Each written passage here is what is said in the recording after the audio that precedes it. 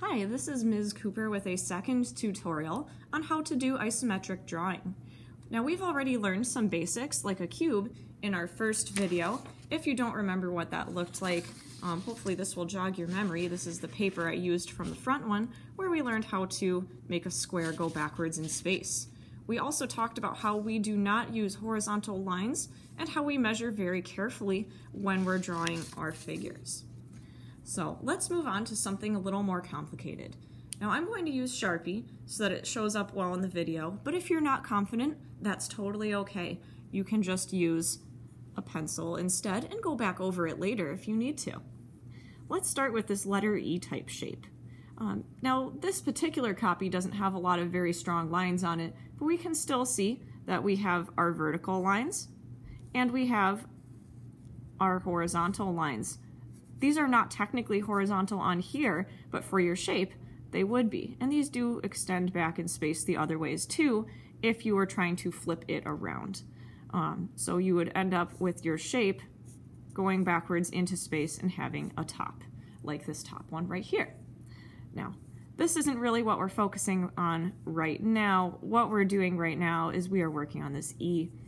So if we count how many triangles tall this letter E is, it is about 1, 2, 3, 4, 5 triangles tall. So we will start by putting its side in here and making it 5 triangles tall. So let's count 1, 2, 3, 4, 5 triangles down.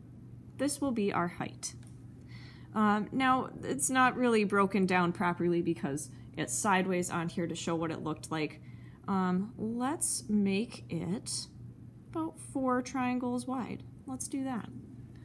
So let's say we've made it 4 triangles wide. We're going to go 1, 2, 3, 4 wide. This is the bottom, and it's only about 1 triangle tall, we can see. So we will add 1 triangle for the height. Then let's take it back into space. We can see it's about 1 triangle wide at the corner here. So what we're going to do is we're going to form that corner. I'll put a dot so we can see where we're going. We will connect that dot. Then it's 1 triangle up, and then we go out to the end, which we can already see. So let's go 1 triangle up, and then out to the end along this vertical line. Now let's move on up again. It's another 1 up, another 1 in. To finish this E shape, we need to go up 1 more. We need to go out to the vertical line, and then we need to extend it upwards 1. So it looks like we are going to connect it back here to finish forming our letter E. So see how we turned it sideways in space, and we don't have any of these horizontal lines because we don't use those when we're doing isometric drawing, when we're in the basics. Now let's take it back into space. I think I'm only going to take it 1 cube back, so I'm going to mark out 1 cube backwards, and then I'm going to do the same at the top, and then I can complete it. Now I've completed the side of this part of the E. Now let's finish the top. So I'm going to make it 1 cube wide again, or 1 triangle wide, and connect it. Now sometimes it's easy to think that we're done, but we're actually not, because some parts of this E are still not going back out into space. We're still missing these little tines kind of right here if we're thinking about it like a fork. Now the part that throws people off sometimes is the fact that we won't be able to see the entire top of this side. We take it 1 triangle back in space, but we can't see the end of it. That's fine. That's totally okay. We're going to do the same thing with this bottom part. We're going to take it 1 triangle back in space using the grid. And we can't see the end of it, but that is totally fine. That is okay. Sometimes people feel the need to try to connect it because their brain is telling them that something's wrong even when it's not, so they'll do something like this. But now we've made something that doesn't quite make sense, so we don't really want that line there. We want to just complete it. If it helps, sometimes the shading will make the form make a little bit more sense. So if we were to kind of label our tops, our sides, and our front by adding value to them. Sometimes that makes it a little bit easier to understand what we're looking at. So now if we add the value, we can see that these are the top sides, this is the very side, and this is the actual front of our shape. Sometimes that is helpful. Now let's move on to objects that might have holes in them. So I'm going to scoot my paper up just a little bit. Let's say we are trying to draw some kind of cube, but it has a hole in the middle. What I'm going to do is I'm going to make mine 3 triangles tall because that's how tall this one is. So I'm going to start with my middle here. So I'm going to go 1, 2, 3 triangles down.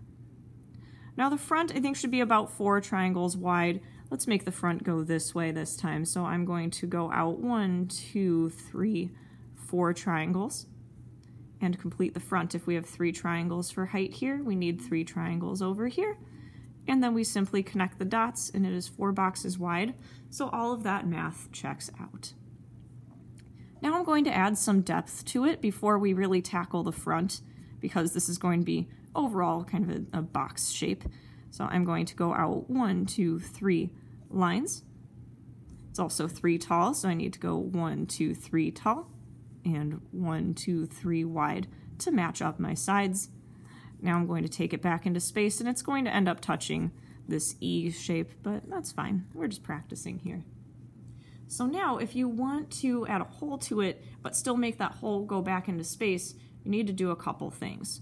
One, if you look carefully, all of these lines are parallel to each other, meaning that they don't cross, they don't go on diagonals, they never will cross at any point.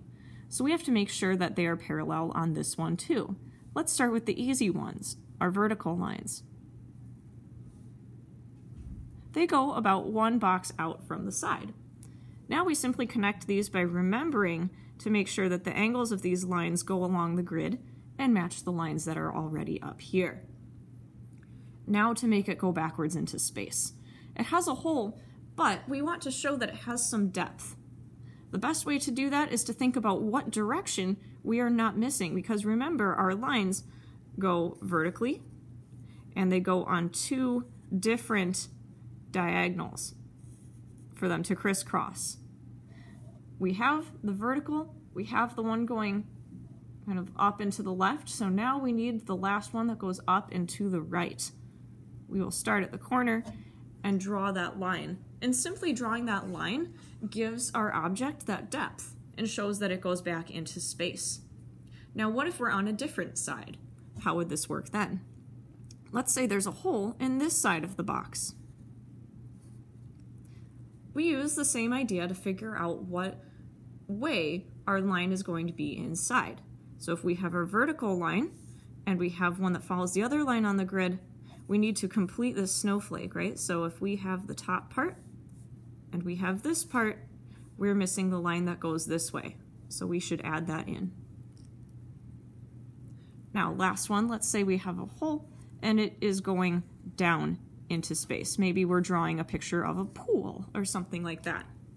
Well, we have a line going this way. We have the line that goes this way. So now we need our vertical line to complete this. So it's not going to drop down over here. It's always going to drop down from a corner. So we will take that down into space like so. So if you ever need to draw little snowflakes off to the side to figure out what lines you need to draw, that is absolutely okay.